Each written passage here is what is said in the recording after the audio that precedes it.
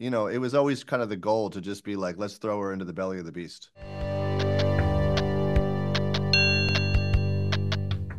One of the things I love about your movies is how familiar they feel, but at the same time, completely original.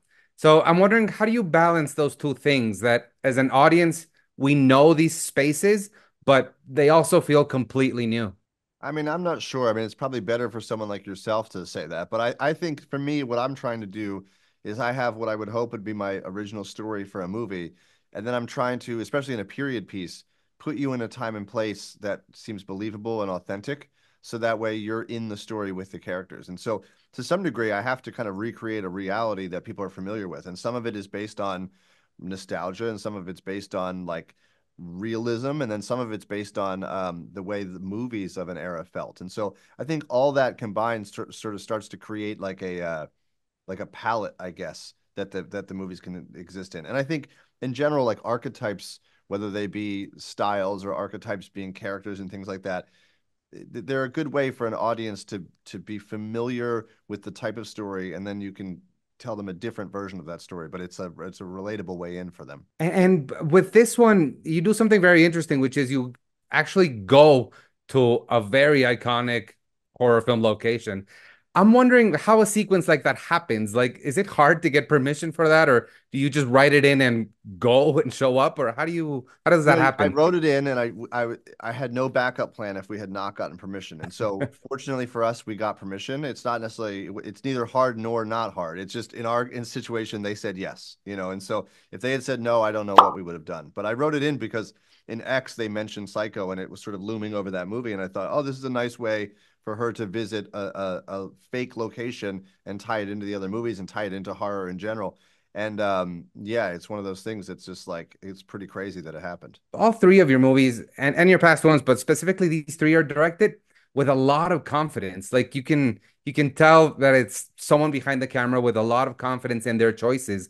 But I'm wondering how you as a filmmaker feel about that. Are you that confident or are you kind of figuring things out? How clear is your vision from the start? I'm pretty decisive in the sense that, I have a plan of what I'm setting out to do, and sometimes I'll have, shoot things that kind of get me around it if I don't think it's working. But generally speaking, I mean, these movies were designed to be very like focused on the craft of filmmaking. That was a big part of making them. So the craft was always going to be like front and center in them.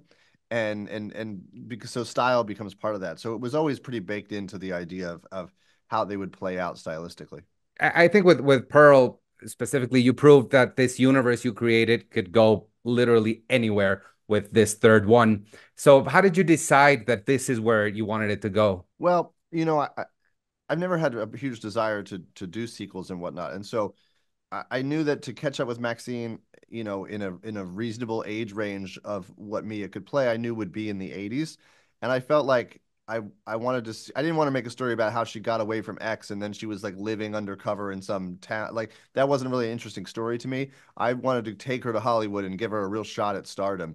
And so I was interested in then embracing the crazy artifice that is Hollywood and just embracing the scope of the city and of the time, and just to make a big bombastic movie as a closeout of this trilogy that are about movies.